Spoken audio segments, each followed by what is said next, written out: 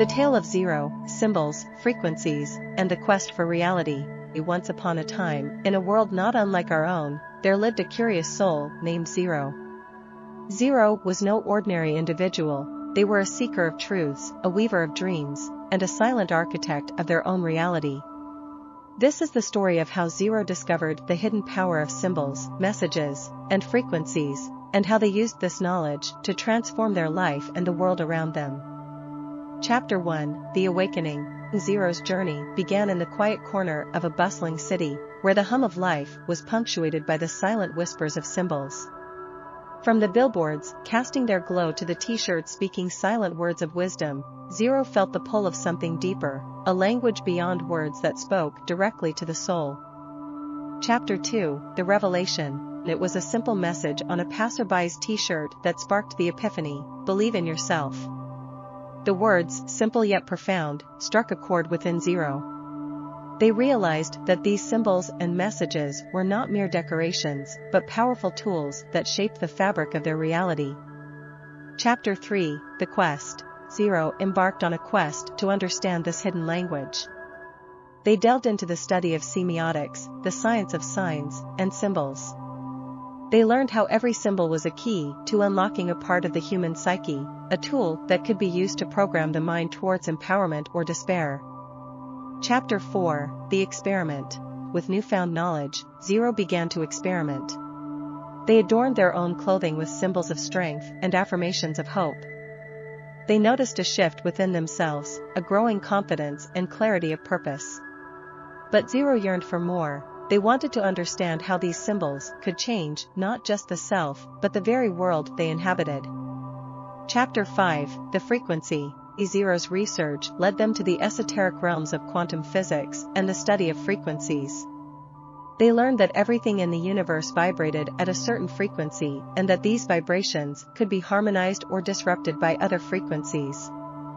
Zero wondered, could the right frequency harmonize the chaos of their world? Chapter 6: The Synergy. Zero began to combine symbols with frequencies, wearing a pendant that resonated with a frequency of peace while meditating on symbols of harmony. The effect was profound. Zero felt a deeper connection to the world, a sense of unity with the surrounding chaos. Chapter 7: The Transformation. As Zero walked through the city, their presence became a beacon of change. People felt calmer around them, more at peace. The symbols Zero wore and the frequency they emanated worked subliminally, touching the lives of others in ways unseen but deeply felt. Chapter 8: The Spread. Word of Zero's transformation spread. Others began to adopt their practices, wearing symbols of positivity and tuning into harmonious frequencies. The city began to transform, as if the very concrete and steel were responding to this new, silent language. Chapter 9: The Community.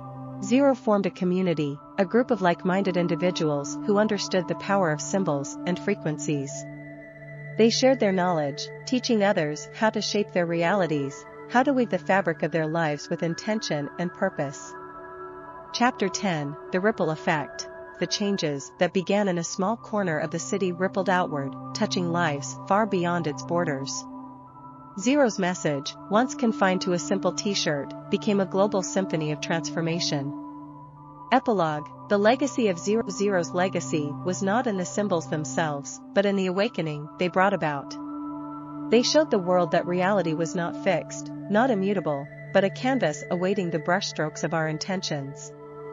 Through symbols and frequencies, Zero taught us that we are all artists of our own lives, capable of painting a world of harmony, peace, and boundless possibility. And so, the tale of Zero is not just a story but a testament to the power within us all, the power to shape our reality, to transform our world, and to leave a legacy of change that echoes through the ages.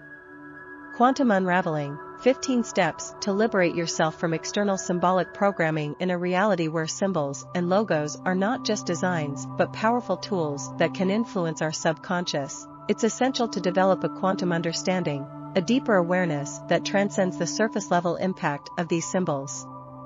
Here are 15 steps to help you navigate and neutralize their subtle programming effects. Step 1: Symbolic Literacy. Learn the language of symbols. Understand the historical and cultural significance of common symbols and logos to grasp their subconscious impact. Step 2. Intentional symbolism.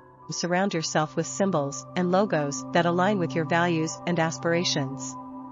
This conscious choice counters the unwanted programming from external sources. Step 3. Media detox. Regularly take breaks from media consumption to give your mind space from the constant barrage of symbolic influences. Step 4. Subliminal awareness. Educate yourself about subliminal messages in advertising and media. Being aware of these tactics diminishes their power over you. Step 5. Quantum perspective.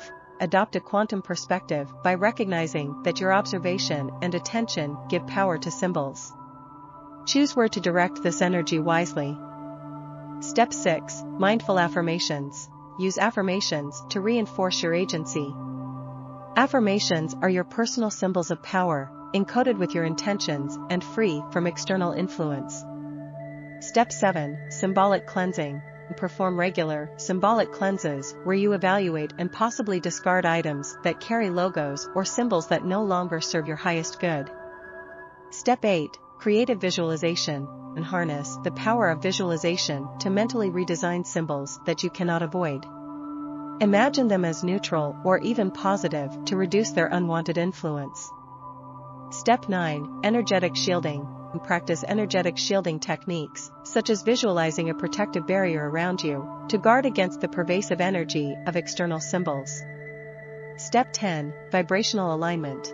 Align yourself with high-frequency living, which naturally diminishes the lower vibrational impact of manipulative symbols and logos.